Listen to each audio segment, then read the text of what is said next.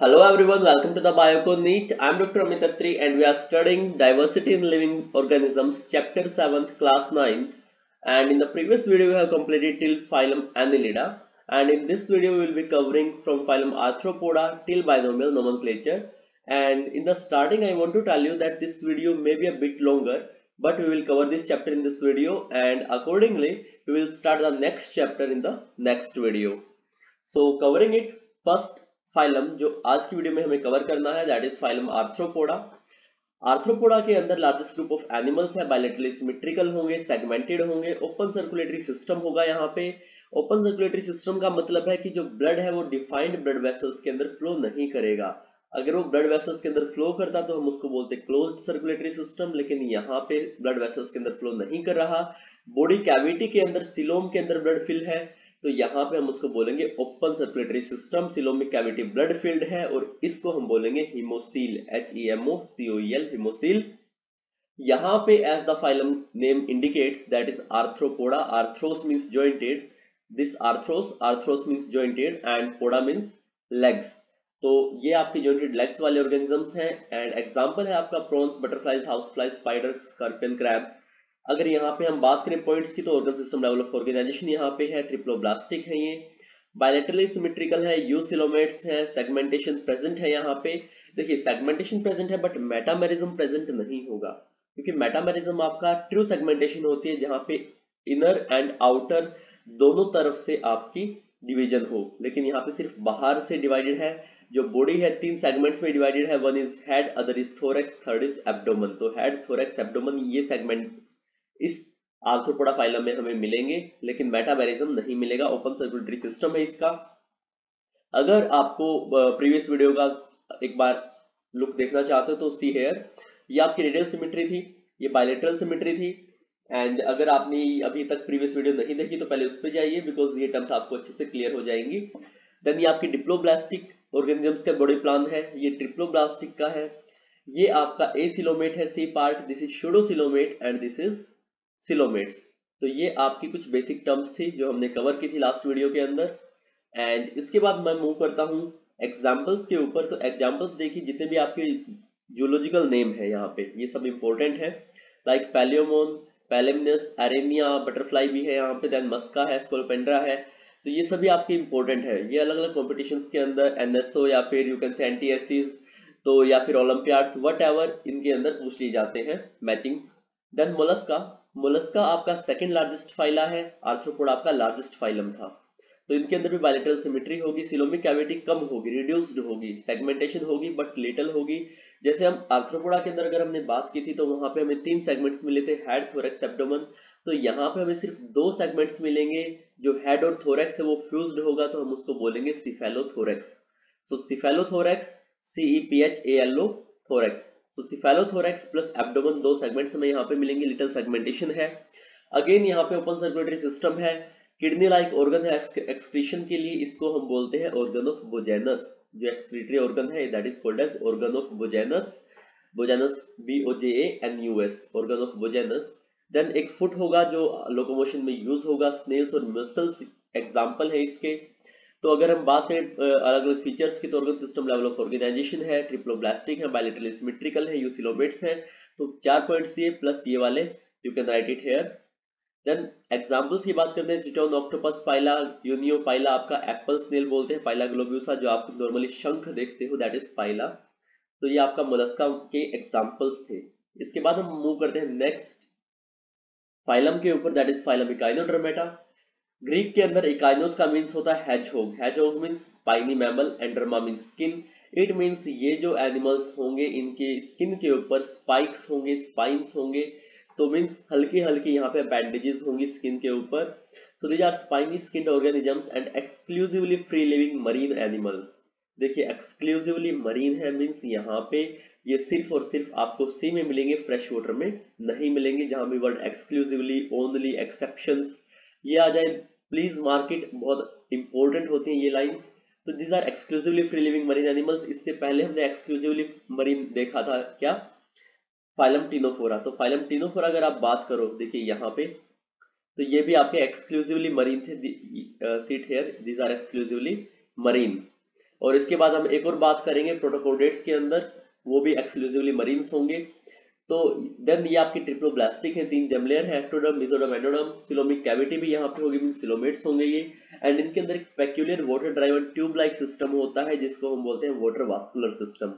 अगर हम बात करते हैं फाइलम पोरिफेरा की, तो फाइलम पोरिफेरा के अंदर हमने वाटर कैनाल सिस्टम पढ़ा था, यहाँ पे हम वाटर वैस्कुलर सिस्टम देख रहे हैं। देन हार्ड कैल्शियम स्ट्रक्चर होंगे एंड जो स्केलेटन की तरह यूज होंगे, तो इनके अंदर स्केलेटन बॉडी से बाहर होगा, so we call it as exoskeleton. And example है आपका सी स्टार्स, सी अर्चिन्स एटसेट्रा। तो if you talk of examples then एंटीडोन, होलोथ्यूरिया, sea cucumber common name है, इसका फेदर स्टार है, इकाइनस, सी अर्चिन, एस्टेरिया, सी स्टार है। देखिए कॉमन नेम भी इंपॉर्टेंट है और आपके जूलॉजिकल नेम भी इंपॉर्टेंट है। दोनों इसलिए इंपॉर्टेंट है क्योंकि ये मैचिंग में आ जाते हैं। एंड पार्टिकुलरली जहां भी कॉमन नेम फिशेज आएगा, जहां भी फिशेज आएंगे वो सब इंपॉर्टेंट है, कौन सी ट्रू फिश है, कौन सी ट्रू फिश नहीं है। तो अगर हमने लाइक जेलीफिश पढ़ा था, कहाँ पे, फाइलम सिलेंट्रेटा जेलीफिश। अगर हम यहाँ पे पढ़ेंगे you can say star fish, that C star या स्टार फिश एस्टेरियस। तो ये जो फिशेज है ये आपकी ट्रू फिश नहीं है, ये सिर्फ कॉमन नेम है। ट्रू फिश सिर्फ वो फिश होती है जो आपकी phylum, you can sorry not phylum, class Pisces के अंदर मिलती है। क्लास स्पाइसिस के अंदर जो एग्जांपल्स है सिर्फ वही आपकी ट्रू फिश है, अदरवाइज जितने भी कॉमन नेम फिशेस के हैं वो सारे आपकी फॉल्स फिश है, वो ट्रू फिश नहीं है। So please make it a point. Then comes phylum प्रोटोकोडेटा। प्रोटोकोडेटा के अंदर बायलैटरल सिमेट्रिकल होंगे, ट्रिप्लोब्लास्टिक होंगे, सिलोम भी इनके अंदर होगी। तो देखिए जब से हमने यू कैन से प्लेटिहेल्मिन्थ्स के बाद हमने पढ़ा तो सबके अंदर सिमेट्री सेम है। अच्छा वन मोर थिंग कि यहाँ पे सिमेट्री की अगर हम बात करें गाइनोडर्मेटा में, तो लार्वा जो होंगे वो बायलैटरली सिमेट्रिकल होंगे, लेकिन अडल्ट जो है वो रेडियली सिमेट्रिकल है। तो लार्वा बायलैटरली सिमेट्रिकल लेकिन अडल्ट रेडियली सिमेट्रिकल। और ऑब्वियसली यहाँ पे लार्वा है तो डेवलपमेंट होगी आपकी इनडायरेक्ट, मींस यहाँ पे लार्वल स्टेज आएगी तो जो यंग वन है वो अडल्ट के सिमिलर नहीं होगा और धीरे धीरे वो आपका लार्वल स्टेजेस को पार करके फिर आपका अडल्ट बनेगा। तो ये आपका गाइनोडर्मेटा था जहाँ पे सिमेट्री आपकी चेंज हो रही थी लार्वा के अंदर और अडल्ट के अंदर। तो प्रोटोकोडेट्स की हम बात कर रहे थे, तो बायलैटरल सिमेट्रिकल है, ट्रिप्लोब्लास्टिक है, सिलोम इनके अंदर है। एंड एक नया बॉडी फीचर यहाँ पे आ गया, दिस इज इंपॉर्टेंट क्योंकि वर्ड कोडेटा इसी वजह से आया है, दिस इज नोटोकोड। और नोटोकोड यहाँ पे पूरी लाइफ स्पैन में उनके पास नहीं होती, but at least at some stages, कुछ स्टेजेस पे होती है। नोटोकोड होती क्या है? Notochord is a long road like support structure that runs along the back of an animal separating the nervous tissue from the gut. देखिए if you talk of chordates first, अगर प्रोटोकोर्डेट्स हमें अच्छे से समझ में आएंगे जब हमें पता होगा कि कोर्डेट्स क्या होते हैं। सो सी हियर, कोर्डेटा की 3 कैरेक्टरिस्टिक्स होती हैं। वन इज नर्व कोर्ड जो आपकी डोर्सल रीजन पे है। डोर्सल रीजन वो रीजन होता है कि अगर हम चारों लिम्स हमारे जमीन पे है तो सनलाइट जिस पार्ट के ऊपर आएगी that is called as dorsal part. तो ये आपका जो डोर्सल पार्ट है इसको आप इस तरह से याद रख सकते हो। तो जो नर्व कोड है वो आपकी डोर्सल रीजन के अंदर है, नोटोकोड जो है वो भी आपकी डोर्सल रीजन में है। एंड इधर देखिए आपकी कुछ पेयर्ड गिल स्लिट्स है जहां से जो ऑर्गेनिज्म है वो रेस्पायर करता है, या यू कैन से फिशेस है उनमें गिल्स होते हैं। तो अगर हम ह्यूमंस की बात करें, तो अगर हम एम्ब्रियो की स्टेज की बात करें तो एम्ब्रियो के अंदर पहले गिल स्लिट्स हमारे बनते हैं। एंड ये पोस्टेनल पार्ट है। तो ये 4 कैरेक्टरिस्टिक आपकी कोर्डेट्स के अंदर होती है। तो यहाँ पे जो कोर्डेट्स के अंदर नोटोकोड है वो आपकी हर लाइफ स्टेज के अंदर प्रेजेंट है, लेकिन नॉन कोर्डेट्स की बात करें या प्रोटोकोर्डेट्स की बात करें तो नॉन कोर्डेट्स के अंदर नोटोकोड नहीं होती। प्रोटोकोर्डेट्स के अंदर होगी बट पूरी लाइफ स्पैन में नहीं होगी, सिर्फ कुछ स्टेजेस के अंदर ही होगी। तो ये जो नोटोकोड है it separates the gut, that is ये देखिए ये आपका गिल स्लिट्स वगैरह है और यहाँ पे इसोफेगस वगैरह होगी, इंटेस्टाइन्स। तो अगर हम बॉडी प्लान की बात करें तो आगे की तरफ ये आपका डाइजेस्टिव सिस्टम होगा, पीछे की तरफ ये आपका नर्वस सिस्टम होगा या नर्व कोड होगी। तो नर्व कोड और डाइजेस्टिव सिस्टम गट को सेपरेट करेगी ये नोटोकोड। तो ये आपके एग्जांपल जो लाइन है उसका मीनिंग है। देन नोटोकोड का काम क्या है? It provides a place for muscles to attach. And यहाँ पे जैसे अगर हम बात करें तो हमारे अंदर जो नोटोकोड है it is replaced by backbone. तो बैकबोन के ऊपर क्योंकि बैक की जितनी भी मसल्स हैं, थोरैक्स की मसल्स हैं, एब्डोमेन की मसल्स हैं, वो अटैच होती है बैकबोन पे। तो यहाँ पे नोटोकोड एक मसल्स की अटैचमेंट के लिए एक प्लेस प्रोवाइड करती है। प्रोटोकोडेट्स may not have a proper notochord present in all stages, you have covered it, और for entire length of the animal exam. And प्रोटोकोडेट्स are marine animals, ये भी सिर्फ मरीन होंगे। तो 3 फाइला हमने कवर की है मरीन एनिमल्स के जिसमें कोई भी फ्रेश वाटर आपका नहीं है। One is प्रोटोकोडेट्स, one is गाइनोडर्मेटा and third is phylum Ctenophora. Example is मेलानोग्लोसस, हर्डमैनिया and amphioxus. अगर और पॉइंट्स की बात करें तो organ system level of organisation है, ट्रिप्लोब्लास्टिक है, बायलेटरल सिमेट्रिकल है, यूसिलोमेट्स है, नोटोपोड है, सभी लार्वल स्टेजेस के अंदर, या यू कैन से सिर्फ लार्वल स्टेजेस के अंदर है, अडल्ट के अंदर नहीं है। Then coming vertebrata. तो देखिए इसके बाद हमने अब तक जो कवर किया है, let me cover it in a table. तो फर्स्ट कि जितने भी हमने अब तक किए हैं प्रोटोकोडेट से पहले वो सभी नॉन कोडेट्स हैं, उसके बाद हमारे कोडेट्स आए हैं। तो उसके बीच में डिफरेंस क्या है, यहाँ पे नोटोकोड प्रेजेंट है, यहाँ एब्सेंट है। सेंट्रल नर्वस सिस्टम डोर्सल होलो सिंगल है, यहाँ पे वेंट्रल है, सॉलिड है, मींस बीच में से, जैसे अगर बैकबोन की बात करें या स्पाइनल कॉर्ड की बात करें तो बीच में से वहां पे स्पेस है, लेकिन यहाँ पे कोई स्पेस नहीं होगा, सॉलिड होगा एंड डबल है। Then pharynx perforated bye gill slits हमने देखे यहाँ पे ये रहे, एंड इसके अंदर गिल स्लिट्स एब्सेंट होंगे। हर्ट इसमें वेंट्रल होगा। अगर हम हमारी बात करें तो वी आर कोडेट्स, तो हमारा हर्ट आगे की साइड है, वेंट्रल साइड पे है। नॉन कोडेट्स के अंदर अगर होगा तो डोर्सल साइड पे होगा, कि जहां भी आपका डोर्सल साइड, वो जहां भी आपका important you can say organ system level of organisation है वहां पे हर्ट होगा नो डाउट, लेकिन वो डोर्सल साइड पे होगा। देन फिफ्थ हमने कैरेक्टरिस्टिक यहाँ पे देखिए ऊपर ये आपका पोस्टेनल part, this is also important characteristic Chordata की। तो पोस्टेनल part is present and पोस्टेनल tell is absent.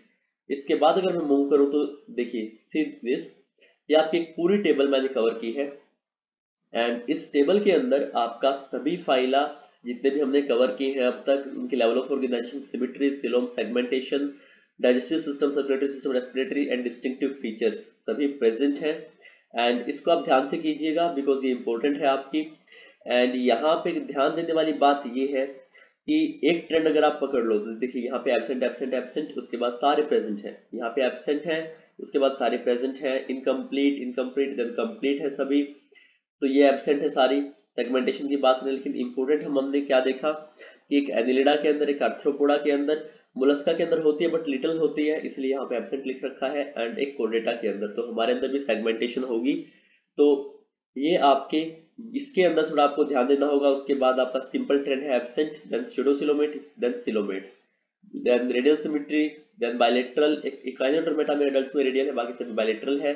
सबसे पहले सेलुलर ऑर्गेनाइजेशन आएगी, फिर टिश्यू ऑर्गेनाइजेशन, उसके बाद ऑर्गन सिस्टम, एंड इसमें ऑर्गन एंड ऑर्गन सिस्टम है, तो यहाँ पे ऑर्गन हमें दिखेगा प्लेटिहेल्मिन्थ में, ऑर्गन सिस्टम भी दिखेगा कुछ में, उसके बाद सभी में ऑर्गन सिस्टम है। तो ये इधर देखिए आपका इकाइनोडर्मेटा में मोटर वास्कुलर सिस्टम है, एंड यहाँ पे पोरिफेरा में कनाल्स है। तो ये सभी चीजें इंपॉर्टेंट है, प्लीज इस चार्ट को अच्छे से याद कीजिएगा। एंड आप सिंपल देखिए, बहुत आसान है, एक ट्रेंड यहाँ पे बन रहा है, तो उस ट्रेंड को आप अगर याद करो तो सब आपको याद आराम से हो जाएगा। इसके बाद हम बात कर रहे थे फाइलम कोर्डेटा की। तो फाइलम कोर्डेटा के अंदर एक सब फाइलम है वर्टिब्रेटा, फाइलम कोर्डेटा सब फाइलम वर्टिब्रेटा, उसको आगे डिवाइड किया गया है दो ग्रुप्स के अंदर, एक है एग्नेथा, दूसरा एग्नेथोस्टोमेटा। एग्नेथा वो है जिसके अंदर जो नहीं होते, जिन ऑर्गेनिजम्स के अंदर जो नहीं होते दैट इज एग्नेथा, जिसके अंदर जो होते हैं that is Gnathostomata. Then Agnatha के अंदर सिर्फ एक ही क्लास आएगी, दैट इज क्लास साइक्लोस्टोमेटा। इसके अंदर दो सुपर क्लासेस आएंगी, one is class super class Pisces, other is super class टेट्रोपोडा। Super class Pisces के अंदर दो क्लासेस है, एक कॉन्ड्रिक्थियस, एक ओस्टिक्थियस, एंड यहाँ पे टेट्रोपोडा के अंदर चार क्लासेस है, amphibia, reptilia, aves and Mammalia. तो ये हम यू कैन से 1 एंड 2 3 4 5 6 7 ये 7 क्लासेस हम कवर करेंगे, लेकिन आपके 9th क्लास में ये जो आपकी कॉन्ड्रिक्थियस और ओस्टिक्थियस है, ये दोनों क्लासेस आपके एक ही क्लास में डाली गई है, क्लास स्पाइसिस। तो हम आपकी बुक के according class Cyclostomata, then class Pisces, then amphibia, reptilia, aves, Mammalia, सिर्फ 6 क्लास कवर करेंगे, इनको यहाँ पे क्लब किया गया है। तो let us move on to the phylum vertebrata और सब phylum vertebrata. So these animals have a true vertebral column and internal skeleton. अच्छा, one more thing, एग्जाम्पल हमने कवर नहीं किया है यहाँ पे, ओके इसमें। तो ये एग्जाम्पल की पिक आप देख लीजिए पहले, प्रोटोकोडेटा की बेलानोग्लोसस, और इसके अंदर लेबलिंग प्लीज आप अच्छे से देख लीजिए। प्रोबोसिस एक माउथ पार्ट को बोलते हैं, देन कोलरेट कॉलर यहाँ पे है, इसके बाद ब्रैंकियल रीजन है जहाँ पे गिल्स होंगे, Gill ports, dorsally curved genital wings है, मींस डोर्सली की मींस पीछे की तरफ ये कर्व्ड हो रहे हैं, genital wings, genital reproductive system यहाँ पे होगा। हिपैटिक सिका, हिपैटिक रीजन, हिपैटिक सिका आपके डाइजेशन में हेल्प करेंगे, एंजाइम सीक्रेट करेंगे, देन पोस्ट हिपैटिक रीजन है ये, एंड इधर एनस है। तो ये आपका बेलानोग्लोसस का एग्जांपल, यू कैन से प्रोटोकोडेटा का एग्जांपल है बेलानोग्लोसस। हम बात कर रहे थे वर्टिब्रेट्स की, तो वर्टिब्रेट्स आपके वो होंगे जिनके अंदर ट्रू वर्टिब्रल कॉलम होगा, इंटरनल स्केलेटन है, अब तक अगर हम जितने भी बात कर रहे थे तो एक्सटर्नल स्केलेटन हमने बात की थी, वहां पे हम एक्सोस्केलेटन बोलते थे। अब इंटरनल स्केलेटन है तो हम इसको बोलेंगे एंडोस्केलेटन। तो यहाँ पे एक पूरा का पूरा डिफरेंट डिस्ट्रीब्यूशन है। अगर एंडोस्केलेटन होगा तो अंदर बोन्स होंगी, या बहुत सारी बोन्स क्या करेंगी, मसल अटैचमेंट के लिए बहुत सारे डिस्ट्रीब्यूटेड पॉइंट्स या स्पेसेस प्रोवाइड करेंगी। तो मूवमेंट में ये हमारी हेल्प करेगा। देन वर्टिब्रेट्स बायलैटरल सिमेट्रिकल है, ट्रिप्लोब्लास्टिक है, सिलोमिक है, सेगमेंटेड है। एंड यहाँ पे कॉम्प्लेक्स डिफरेंशिएशन है बॉडी टिश्यूज के ऑर्गन्स की, तो यहाँ पे हमें हायर ऑर्गेनाइजेशन मिलती है, ऑर्गन सिस्टम की वेल डिफरेंशिएशन हमें मिलती है, स्पेशलाइजेशन हमें मिलती है। नोटोकोड यहाँ पे होगी, डोर्सल नर्व कोड होगी, ट्रिप्लोब्लास्टिक होते हैं, देन पेडगिल पाउच, सिलोमेट्स, ये सब हम डिफरेंसेस के अंदर पढ़ चुके हैं। ये जो हमने अभी टेबल कवर की थी, तो इस टेबल के अंदर हम ये सब कवर कर चुके हैं। इसके बाद मैं बात करता हूँ नेक्स्ट फर्स्ट क्लास की। 6 क्लासेस हम हमें you can say will study.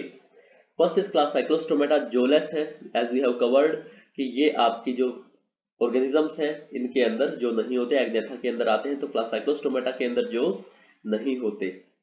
Then they are characterized by having an elongated eel-like body, circular mouth, slimy skin and are scaleless।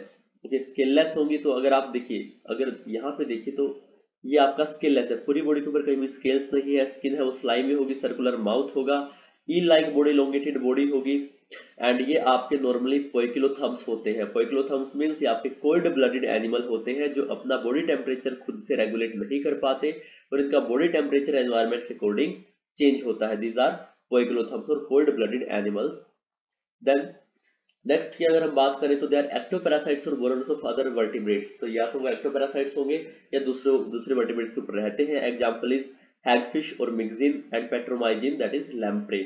तो हैगफिश भी आपकी ट्रू फिश नहीं है, बिकॉज ये आपकी क्लास स्पाइसेस के अंदर नहीं आती, क्लास साइक्लोस्टोमेटा के अंदर है, तो हैगफिश भी आपकी ट्रू फिश नहीं है। Then comes class spices.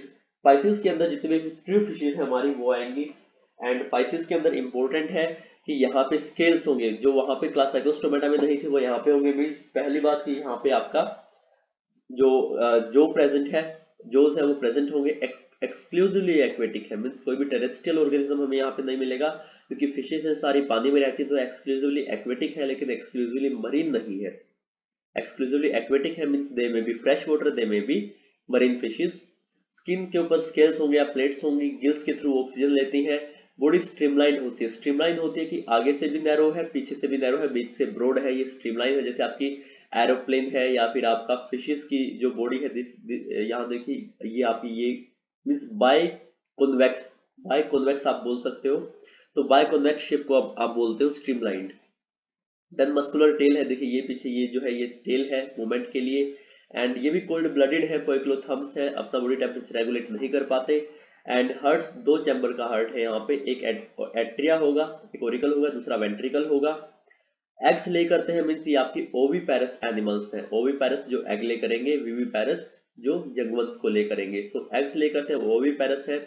And इनके जो स्केलेटन्स है, देखिए हमने यहाँ पे बात की थी कि जो सी हेयर यहाँ पे इनके अंदर एक इंटरनल स्केलेटन होगा, बट इंटरनल स्केलेटन यहाँ पे कार्टिलेज का भी हो सकता है, बोन्स का भी हो सकता है। तो अगर कार्टिलेज का स्केलेटन होगा तो हम उसको बोलेंगे कॉन्ट्रिक्टियस।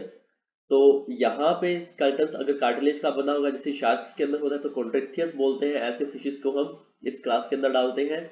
और अगर उनका बोन्स का और कार्टिलेज का दोनों का बना होगा तो हम डालते हैं यहाँ पे, हम बोलते हैं ओस्टिक्थियस। तो कॉन्ट्रिक्टियस और ओस्टिक्थियस ये दो आपकी क्लासेस है सुपर क्लास स्पाइसेस के अंदर। एग्जाम्पल्स की हम बात करते हैं तो एग्जाम्पल्स है आपके टूना या रोहू ओस्टिक्थियस की। तो ये जो आपकी रोहू है इसका जूलॉजिकल नेम है लैबियोरोहिता।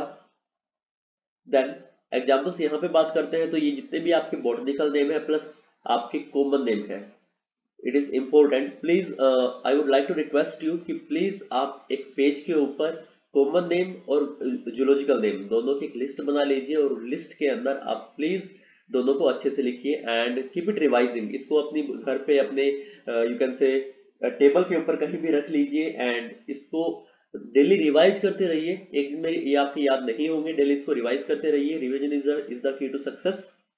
तो ये सभी आपकी electric ray, torpedo, stingray, स्कोलिडोजा, dog fish, then ऊपर आपका lion fish, angler fish, Mandarin fish, ये सभी जूलॉजिकल नेम जितने भी आपके हैं, ओके, टेरोसिस एंड दिस कायरोपस, ये सब आपके इंपॉर्टेंट है। इसके बाद हम बात करते हैं नेक्स्ट, इधर देखिए और भी बहुत है, ये आपके लेबियोरोहिता, रोहू, then sea horse, that is male hippocampus. तो देखिए सी हॉर्स भी आपका एक फिश है, ओके, एक फिश है, तो ये भी आपका क्लास स्पाइसेस के अंदर है। देन एक्सोसिटस फ्लाइंग फिश है, एंड एनाबेस क्लाइंबिंग पर्च है, तो ये सभी आपकी इंपॉर्टेंट है। फिर आते हैं क्लास एम्फीबिया के अंदर। Amphibia as you know amphibians होंगे, मीन्स जो आपके लैंड और वाटर दोनों पे रहेंगे। तो यहाँ पे भी आपके लैक ऑफ स्केल्स होंगे। तो लैक ऑफ स्केल्स को हमने क्लास साइक्लोस्टोमेटा में देखे थे, क्लास एम्फीबिया में देखे हैं। म्यूकस ग्लैंड्स होंगे स्किन के अंदर, तो यहाँ पे जो इनकी स्किन है वो मॉइस्ट रहेगी, क्योंकि यहाँ पे म्यूकस ग्लैंड है, म्यूकस सिक्रीट करती रहेगी वो। 3 चैम्बर्ड हार्ट इनके अंदर होता है, 2 ओरिकल्स होते हैं, एक वेंट्रिकल होता है। रेस्पिरेशन या तो गिल्स के थ्रू होगा जब पानी में होंगे, अगर लैंड पे होंगे टेरेस्ट्रियल होंगे तो यहाँ पे लंग्स के थ्रू रेस्पिरेशन होगा।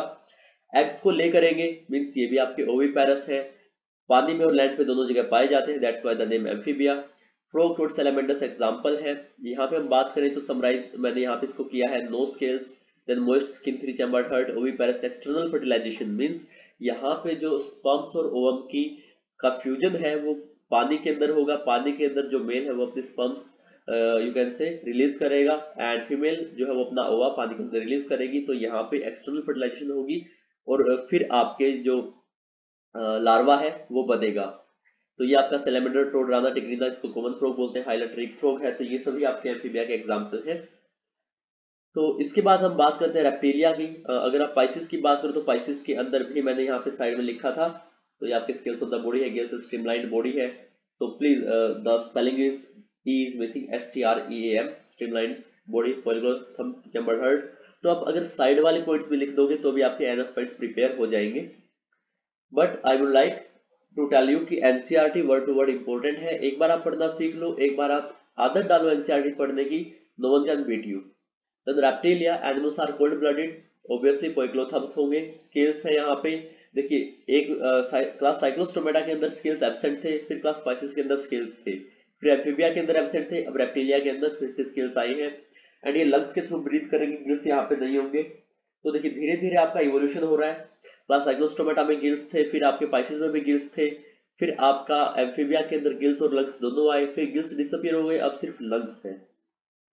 मोस्टली 3 चैम्बर्ड हार्ट होगा, जैसे यहाँ पे किसमें था, यू कैन से एम्फीबिया के अंदर 2 ओरिकल है, एक वेंट्रिकल है, लेकिन कुछ के अंदर जैसे क्रोकोडाइल है, एलिगेटर है, ग्रेवियलिस है, तो इन 3 ऑर्गेनिजम्स के अंदर 4 चैम्बर्ड हार्ट होता है। तो रेप्टाइल्स है, एक्सेप्शन सही है।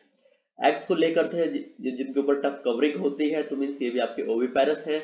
और एग वाटर के अंदर एग्स ये ले नहीं करते। देखिए the line is do not need to lay their eggs in water, means यहाँ पे जो इनके एग है इसके ऊपर टफ कवरिंग होगी, तो मॉइस्चर लॉस यहाँ से नहीं हो पाएगा। तो जरूरी नहीं कि पानी के अंदर ही अपने एग्स थे, कि लैंड के ऊपर भी देंगे तो भी इनके लेग्स जो है वो सर्वाइव कर जाएंगे, वाइबल रहेंगे, बिकॉज उनके ऊपर टफ कवरिंग है, वो हार्श कंडीशन को, वो आपकी डिफिकल्ट कंडीशंस को, एडवांस कंडीशन को सर्वाइव कर जाएंगे। एंड इसके बाद अगर हम बात करें तो scales, turtle, lizard, crocodile example है। एंड टर्टल, चैमेलियन, देन आपका king cobra, Draco flying lizard है। इसके बाद हेमिडेक्टाइलिस हाउसहोल्ड लिजर्ड है, तो ये आपके इंपॉर्टेंट है। Then class Aves, class Aves की बात करें तो वार्म ब्लडेड एनिमल्स, अब तक सिर्फ कोल्ड ब्लडेड एनिमल्स थे, ये आपके वार्म ब्लडेड एनिमल्स होंगे। 4 चैम्बर्ड हार्ट होगा इनके अंदर। एग्स को ले करेंगे, ओविपेरस है ये भी, देखिए अब तक कोई भी विविपेरस नहीं आया, सारे के सारे ओविपेरस थे। 4 चैम्बर्ड हार्ट होगा तो 2 ओरिकल्स होंगे, 2 वेंट्रिकल्स होंगे, एंड फेदर की जो कवरिंग है वो होगी इनकी बॉडी के ऊपर, so as to provide insulation. तो इनकी बॉडी को एक कवरिंग मिली है फेदर्स की। एंड जो फोरलिम्स हैं वो आपके फ्लाइट के लिए मॉडिफाइड है, मीन्स उड़ने में हेल्प करते हैं, तो फोरविंग्स are modified into wings. And they breathe through lungs, तो यहाँ पे भी जैसे रेप्टाइल्स के अंदर लंग्स आ गए थे, यहाँ पे भी लंग्स हैं ब्रीदिंग के लिए। जितने भी बर्ड्स हैं वो सभी इस कैटेगरी के अंदर आते हैं, चाहे वो फ्लाई कर सकते हो, चाहे वो फ्लाइटलेस बर्ड हो, तो सारे के सारे बर्ड्स इस क्लास एविज में आते हैं। तो यहाँ पे फेदर्स होंगे, 4 चैम्बर्ड हार्ट है, होम्योथम्स या वार्म ब्लडेड एनिमल्स हैं, लंग्स होंगे, एयर सैक्स साथ में होंगे। एयर सैक्स आपके बॉडी के अंदर कुछ स्पेसिस है जहां पे एयर भरी रहती है। एंड इसके बाद न्यूमेटिक बोन्स होंगे, न्यूमेटिक बोन्स होते हैं जो अंदर से होलो बोन होंगी। होलो बोन आपकी वो होंगी जिसके अंदर बीच में स्पेसिस होंगे, और ये बोन्स आपकी लाइट होती है। तो अगर बोन्स अंदर से एक होलो होंगी तो बॉडी वेट ज्यादा नहीं होगा और ये बर्ड आसानी से उड़ पाएंगे। तो एक अडेप्टेशन है इनकी, न्यूमेटिक बोन्स इनके अंदर होती है। देन ओविपेरस होते हैं, ये भी एग्स को ले करते हैं। इसके बाद एग्जांपल्स आपका देखिए, ये आपका सिकोनिया है, that is white stock, okay, जिसका बगुला बोलते हैं normally. Then male tufted duck है ये आपका आइथा फ्यूलिगुला। देन आपका ऑस्ट्रिच है स्ट्रोथियोकैमेलस, तो ये ऑस्ट्रिच है स्ट्रोथियोकैमेलस। देन पिजन है, स्पैरो है, क्रो है, तो ये सभी आपके बर्ड्स के एग्जांपल है। Then coming to phylum Mammalia, Mammalia के अंदर again warm blooded animals and means they are also homeotherms. 4 chambered heart होगा, 2 ऑरिकल्स होंगे, 2 वेंट्रिकल्स होंगे, मेमरी ग्लैंड है।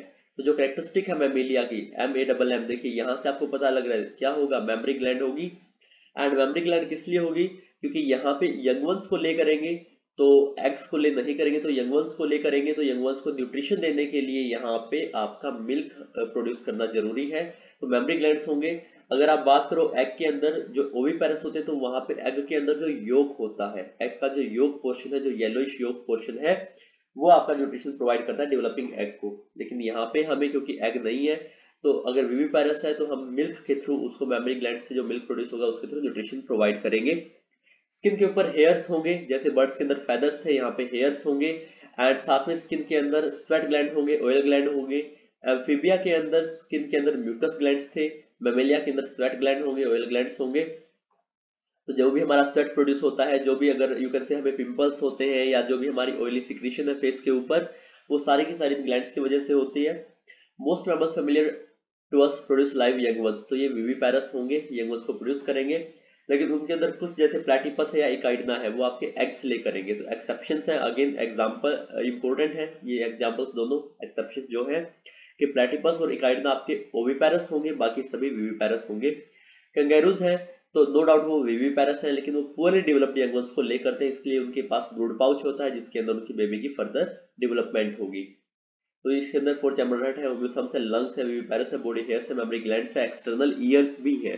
तो सभी मैमल्स के पास जो ईयर्स है वो एक्सटर्नल होंगे, मींस बॉडी के बाहर प्रोट्रूड होंगे, जैसे हमारे अंदर है एक्सटर्नल ईयर्स। एग्जांपल आप देख सकते हो, वेल है, तो ब्लू वेल लार्जेस्ट मैमल है, blue whale is largest mammal. Then cat, human, rat, bat, whatever, bat is also mammal. तो ये सभी आपके, bat is not a bird, it is a mammal. Okay, इसके बाद हम बात करते हैं क्वेश्चंस की, how do कोरिफेरस animals differ from coelenterate. तो ये सभी हमने कवर कर लिया है, जितने भी मैंने आपको पॉइंट्स दिए हैं, जितने भी जो टेबल दिए है, चार्ट दिया है पूरा, उस सभी के अंदर सभी जो डिफरेंसेस हैं वो आपको ये मिल जाएंगे। Then coming to the Carolus Linnaeus, देखिए अब ये जितने भी हमने अब तक, इफ यू हैव नोटिस, जितने भी हमने अब तक जोलॉजिकल नेम स्टडी किए हैं, फॉर एग्जांपल व्हाइट स्टोर का है, सिकोनिया सिकोनिया, ऑस्ट्रिच का है, देन स्ट्रोथियोकैमेलस। तो इसके अंदर दो चीजें हैं, दो वर्ड है, एक नाम के अंदर दो वर्ड है, so this is called as binomial nomenclature. By means to, नोमियल means name. तो एक नाम के अंदर दो वर्ड है, the name is composed of two components, one is genus, other is species. तो पहला जो वर्ड है that is it is represents the genus, दूसरा जो वर्ड है इट रिप्रेजेंट्स स्पीशीज, इसको हम बोलते हैं टेक्सोनोमिक हिरार्की। तो जो हमने शुरू में बात की थी, तो ये आपका जीनस है, स्पीशीज है। जीनस को जब हम लिखेंगे तो कैपिटल लेटर से स्टार्ट करेंगे, स्पीशीज को जब लिखेंगे तो ये हम स्मॉल लेटर से स्टार्ट करेंगे। जब हम इसको प्रिंट करेंगे तो हम इसको इटैलिक्स फॉन्ट के अंदर करेंगे, देखिए ये आपके इटैलिक्स फॉन्ट है। लेकिन जब हम इसको लिखेंगे, तो अगर हाथ से लिखेंगे तो हम इन दोनों को, जीनस को और स्पीशीज को सेपरेटली अंडरलाइन करेंगे। सेपरेटली मींस इसको अलग, इसको अलग, एक लाइन के नीचे एक लाइन हम नहीं ड्रॉ करेंगे। तो ये आपका वन मोर थिंग, जैसे ये है आपका सिकोनिया सिकोनिया, तो ये आपका जीनस भी सेम है, स्पीशीज भी सेम है। ऐसे नेम्स को हम बोलते हैं, ऐसे जोलॉजिकल नेम्स को हम बोलते हैं, या बॉटनिकल नेम्स को, तो ऐसे साइंटिफिक नेम्स को हम बोलेंगे टोटोनिम, TAUTONYM, टोटोनिम्स। ऐसे के लिए हम टर्म यूज करते हैं जिसके अंदर जीनस और स्पीशीज सेम होते हैं, टोटोनिम, TAUTONYM, टोटोनिम। तो कैरोलिस लिनियस ने बाइनोमियल नोमेनक्लेचर आपका दिया था। इसका पहले नाम था आपका कार्ल वॉन लिन, कार्ल वॉन लिन नाम था, स्वीडन के अंदर इनका बर्थ हुआ, डॉक्टर बाय प्रोफेशन थे। एंड प्लांट्स की स्टडी के अंदर इंटरेस्ट था इनको, 22 की एज के अंदर इन्होंने अपना फर्स्ट रिसर्च पेपर पब्लिश किया। तो पर्सनल फिजिशियन जो है, पर्सनल फिजिशियन ये सर्व करते थे। एंड इसके बाद इन्होंने डाइवर्सिटी ऑफ प्लांट्स को स्टडी किया, एक एम्प्लॉयर्स के गार्डन में, जो एम्प्लॉयर था उसके गार्डन में इन्होंने प्लांट्स की डाइवर्सिटी को स्टडी किया। उसके बाद 14 पेपर्स इन्होंने पब्लिश किए एंड एक फेमस बुक लिखी जिसका नाम है सिस्टेमा नेचुरे, सिस्टेमा नेचुरे, जिसके अंदर इन्होंने बाइनोमियल नोमेनक्लेचर दिया। एंड इसके अंदर सारे के सारे fundamental taxonomical research you can say हम देख सकते हैं इसमें। एंड इनकी जो क्लासिफिकेशन थी वो एक सिंपल स्कीम थी कि प्लांट्स को इस तरह से अरेंज किया जाए कि ताकि हम उनको दोबारा से आइडेंटिफाई कर पाए। तो ये इनकी सिंपल स्कीम थी, और उसके बाद इन्होंने जो नाम दिए उस नेमिंग सिस्टम को हमने बोला बाइनोमियल नोमेनक्लेचर। तो कार्ल वॉन लिन तो जितने भी हम जो यू कैन से नेम्स लेते हैं बॉटनिकल या जूलॉजिकल नेम्स जितने भी हम लेते हैं वो सारे के सारे हम लैटिन लैंग्वेज से लेते हैं, क्योंकि लैटिन आपकी डेड लैंग्वेज है, अब उसको कोई नहीं बोलता, तो लैटिन एक डेड लैंग्वेज है, तो वहां से भी सारे नाम लेंगे। तो इसलिए उन्होंने अपना नाम भी कार्लोस लिन से चेंज करके लैटिन के अंदर रख लिया, that is Carolus Linnaeus. 1778 71 years की एज में इनकी डेथ हो गई। इसके बाद हम यहाँ पे पहले इस चार्ट को बाद में करेंगे, पहले हम बात करेंगे नोमेनक्लेचर की। तो as you might be able to appreciate, it would be difficult for people speaking और writing in different languages to know when they are talking about the same organism. तो फॉर एग्जांपल हम यहाँ पे बात करते हैं, तो यहाँ पे हम आम बोलते हैं, इंग्लिश में मैंगो बोलते हैं, हो सकता है कि अफ्रीका के अंदर कुछ और बोलते हो, ऑस्ट्रेलिया के अंदर या अर्जेंटीना के अंदर कुछ और बोलते हो। तो ये सभी हर जगह नाम जो है कॉमन नेम आपका अलग होगा, लोकल नेम अलग होगा। लोकल नेम को हम बोलते हैं वर्नाकुलर नेम। तो इसलिए हमें जरूरत है कि हम पूरे वर्ल्ड के अंदर एक ऐसा नाम रखें कि हम अगर वो नाम लें तो सभी लोग एक ही चीज के ऊपर अराइव कर पाए अपना कंक्लूजन। तो ये आपका साइंटिफिक नेम होगा ऑर्गेनिजम्स का। तो सेम मैनर में हम प्रोवाइड करें जैसे हमने you can say IUPAC nomenclature या फिर IUPAC जैसे नाम देती है। तो अगर आपने थर्ड चैप्टर पढ़ा है तो उसके अंदर हम IUPAC नोमेनक्लेचर करते हैं, तो वहां पे आपका ये जैसे वहां पे सभी जो यू कैन से केमिकल्स है, सभी एलिमेंट्स हैं, उनके सारे के सबके नाम आपके एक यूनिफॉर्म मैनर में दिए जाते हैं। तो इसी तरह से यहाँ भी वो सेम होगा। The scientific name for an organism is thus unique and can be used to identify it anywhere in the world। तो ये आपकी क्या है, this is your you can say advantages of binomial nomenclature introduced by Carlos Linnaeus in the 18th century। Then 1759 से 58 के अंदर इन्होंने introduce किया था। साइंटिफिक नेम जो है वो आपका रिजल्ट है उसकी क्लासिफिकेशन की प्रोसेस का। तो जो हमने यहाँ पे बात की थी, अगर मैं ऊपर मूव करूं, तो जो हमने बात की थी टेक्सोनोमिक हायरार्की की, तो वहां पे आपका जो 7 ओब्लिगेट कैटेगरीज थी, तो उन 7 ओब्लिगेट कैटेगरीज के अंदर जो लास्ट की 2 थी, that is one was genus and other was species. So here, तो ये आपका जीनस है, ये स्पीशीज है। सिर्फ इन दो को हम बाइनोमियल नोमेनक्लेचर में रखते हैं, जीनस को पहले लिखेंगे, स्पीशीज को बाद में लिखेंगे।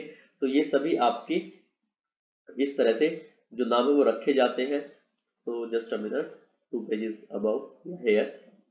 तो क्लासिफिकेशन की प्रोसेस का रिजल्ट है ये नाम, एंड ये सभी जो मोस्ट रिलेटेड ऑर्गेनिजम्स उनको एक साथ रखता है। बट अगर हम एक्चुअली नाम रखेंगे तो हम सबकी लिस्ट नहीं बनाएंगे यहाँ पे, तो सिर्फ हम जीनस और स्पीशीज की लिस्ट बनाएंगे।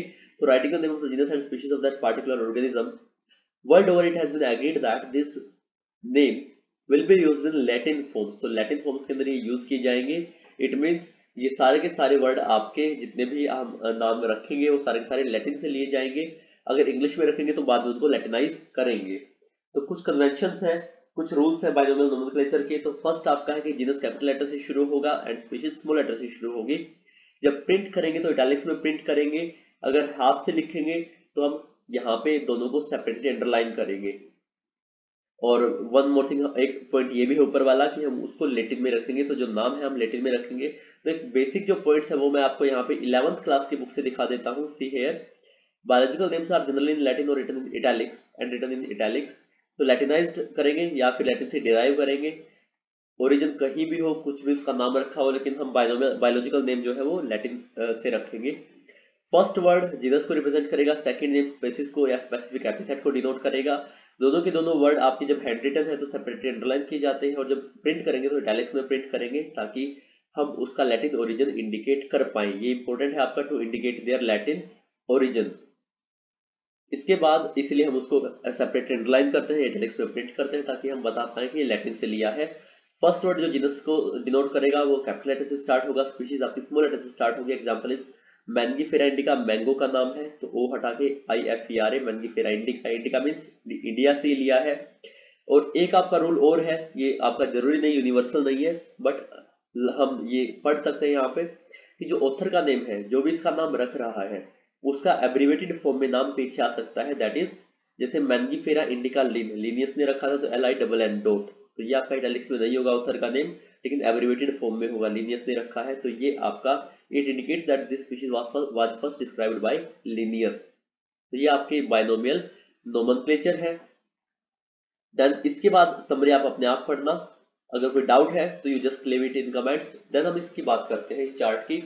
तो यहाँ पे जो एनिमल्स है दो के अंदर डिवाइड किया गया है, cellular level organisation, tissue level. यहाँ पे पोरिफेरा है सेलुलर लेवल में, टिश्यू लेवल के अंदर बॉडी कैविटी नहीं है, तो मीन्स एसिलोमेट्स, सिलेंट्रेटा एंड प्लेटीहेल्मिन्थ। अगर हम यहाँ पे बात करें तो शोडोसिलोम निमेटोडा के अंदर थी। सिलोमेट्स के अंदर आप फिर दो चीजें देखते हो कि या तो जो सिलोम है वो आपकी सिंगल सेल ग्रोथ से बनती है, मेजोडर्मल सेल्स, या फिर अलग अलग पाउचेस यहाँ पे बनते हैं। ओके, एंडोडर्म से पिंच ऑफ होके सिलोम बनती है। मीन्स या तो आपका नॉर्मली मेजोडर्मल सेल्स जो है वो सिंगल सेल से बनेंगे या फिर वो पाउचेस से बनेंगे जो एंडोडर्म से अलग अलग हुए हैं।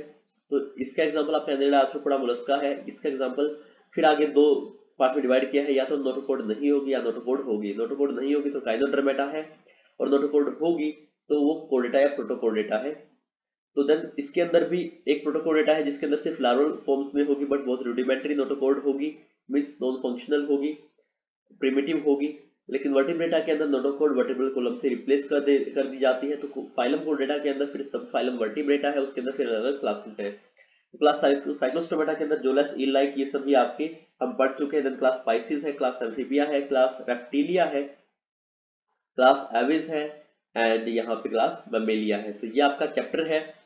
अगर आप इंपोर्टेंट क्वेश्चंस की बात करो तो देखिए जितने भी आपका पूरा चार्ट है एनिमल किंगडम का वो सारा इंपॉर्टेंट है। इसी तरह से प्लांट की जितने भी इंपॉर्टेंट कैरेक्टर्स है, चाहे वो आपके ब्रायोफाइट्स हो, टेरिडोफाइट्स हो, एल्गी हो, या फिर आपका जिम्नोस्पर्म एंजियोस्पर्म, तो मेन कैरेक्टर्स आपके इंपॉर्टेंट है।